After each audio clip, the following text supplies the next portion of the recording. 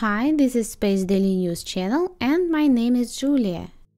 For the first time, NASA scientists have seen direct evidence of active volcanism on Venus. Astronomers made the discovery after studying archived radar images of Venus, taken more than 30 years ago in the 1990s by NASA's Magellan spacecraft. The images revealed a volcanic vent that had changed shape and greatly increased in size in less than a year. Scientists study active volcanoes to understand how the planet's internal environment can shape its crust, determine its evolution, and influence its habitability. One of NASA's new planned missions to Venus will do just that, study volcanic activity on Venus.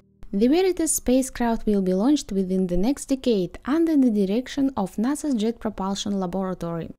The orbital will study Venus from surface to core, to understand how a rocky planet about the size of Earth took a very different path, transforming into a world covered with volcanic plains and deformed topography hidden under a thick, hot, toxic atmosphere.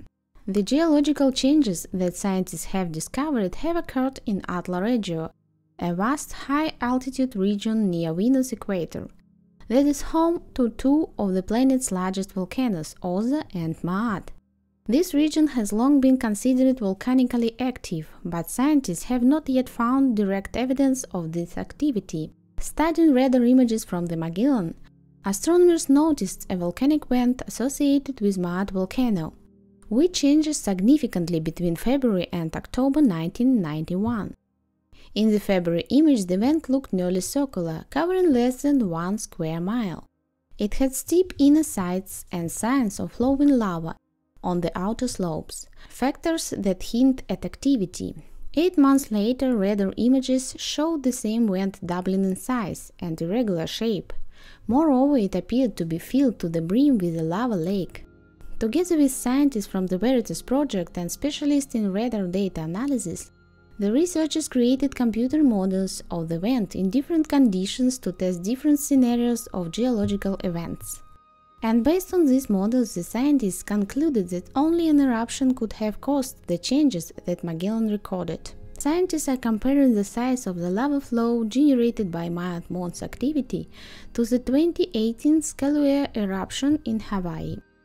Scientists now look forward to seeing how a set of advanced scientific instruments will complement the Magellan radar imagery that changed humanity's view of Venus. The VERITAS spacecraft is due to be launched in December 2027. It will use state-of-the-art synthetic aperture radar to create three-dimensional global maps of Venus and a near-infrared spectrometer to figure out what makes up the surface of this planet. The spacecraft will also measure the planet's gravitational field to determine its internal structure. Together, these instruments will provide insight into past and present geological processes on the planet.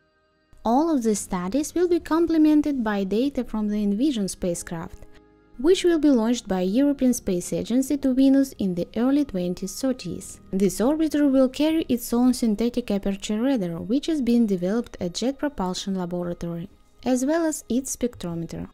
Together, these two missions will help scientists understand the relationship between geological activity and Venus' atmosphere, to figure out why Venus and Earth have taken such different evolutionary paths. Space Daily News, like, share and subscribe.